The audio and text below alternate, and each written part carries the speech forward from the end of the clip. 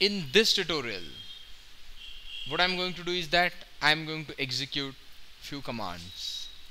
How to execute the commands, that you will get to know over here. Okay, can you see we have discussed about this terminal over here, right? We have discussed about this terminal over here.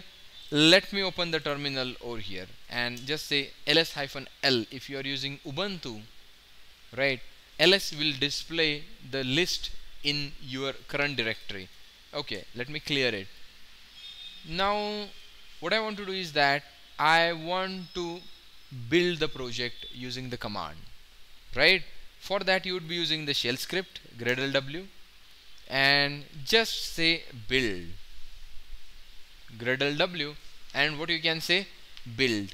If you are on the Windows, what I'm saying,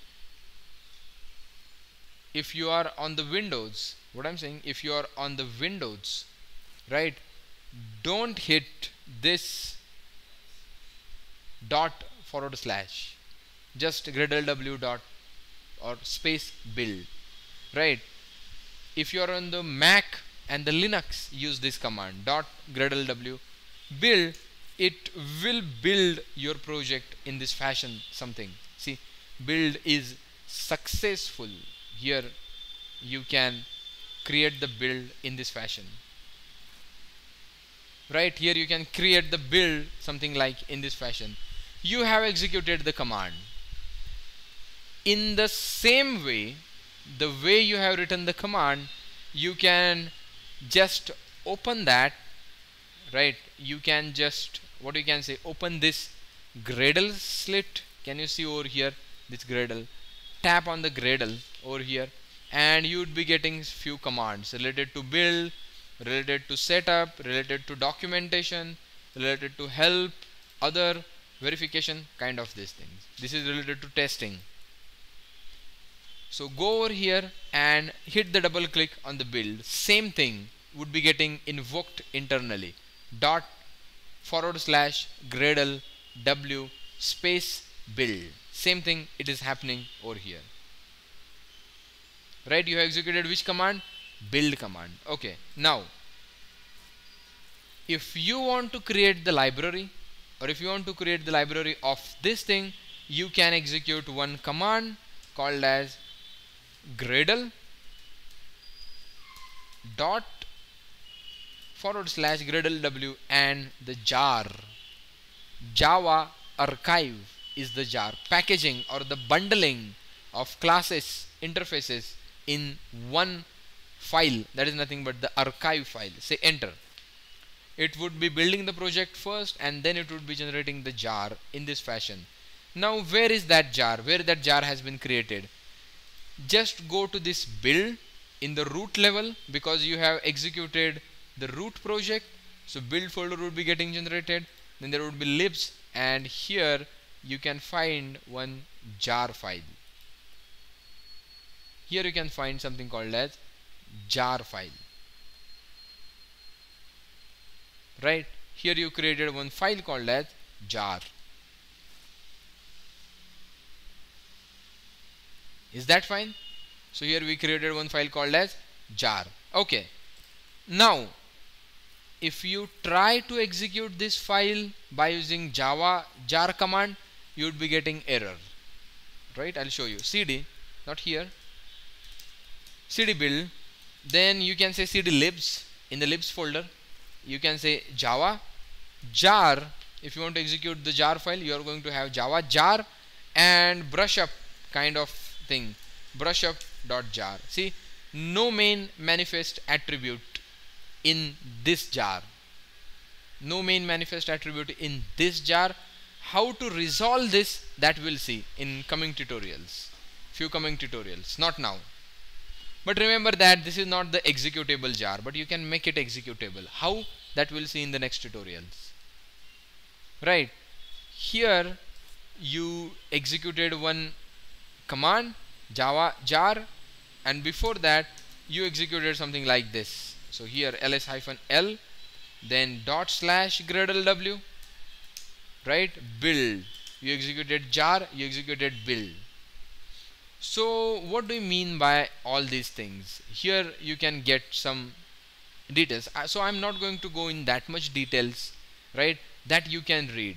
But Java or Gradle Java plugin you can get in the documentation. What that means exactly, see, usage, how you are going to use it. Apply plugin Java, right, we have already applied it, we have used it over here. Apply plugin Java. Source sets, see, the plugin introduces the concept of the source set. A source set is a simply group of source files which are compiled and executed together. What do you mean by source set? It's simply group of source files which are compiled and executed together. These source files may include the Java source files and the resource files.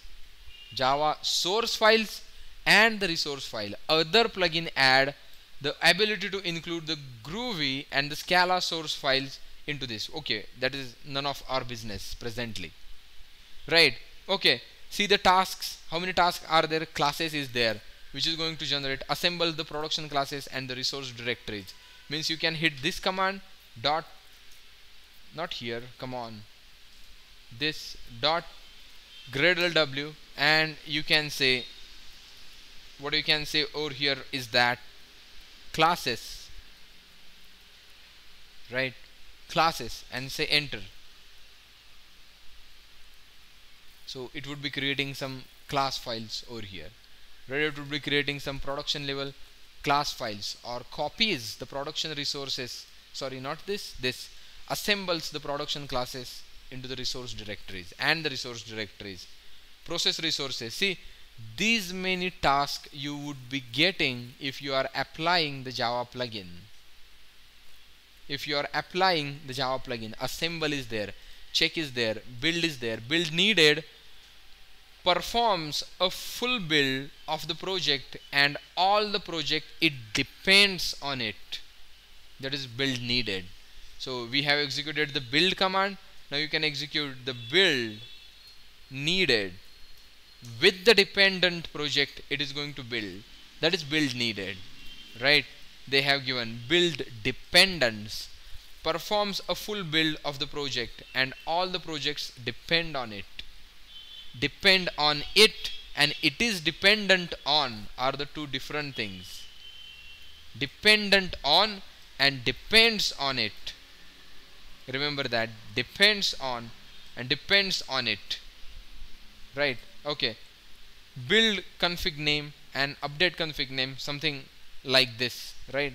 So this is something about the Java plugin. At the time of Android we'll see some more plugins as well, right? But in the Android we are not going to use some commands many times, right? You would be using with this facility only.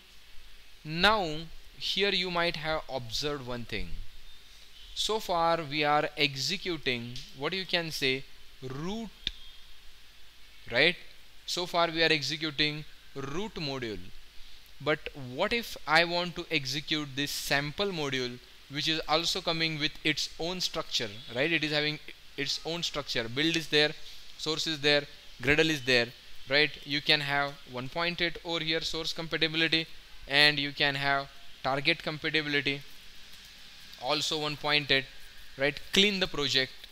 Any change in the build.gradle will lead to clean or the refresh the Gradle module, right? There is one command, you can hit this, that will refresh it. For the Android, here somewhere you would be getting something, right? Sync now, right? That is for the Android.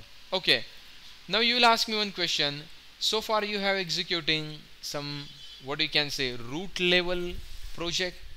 What if I want to compile or make the classes of the sample module?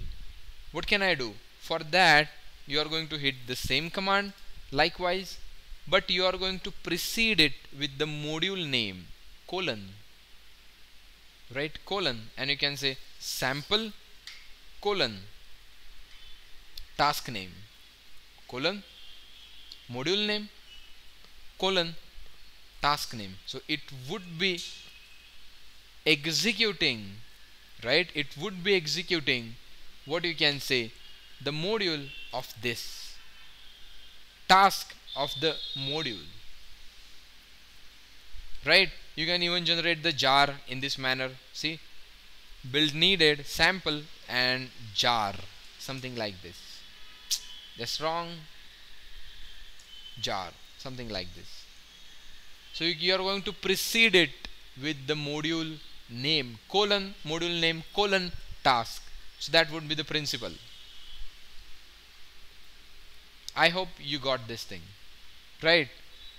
Okay, now in the next tutorial what I'm going to execute is that I'm going to show you how to customize the tasks, how you are going to override few tasks, how you are going to get some more plugin, right? That we are going to see in the next tutorial. So keep watching Codecool channel.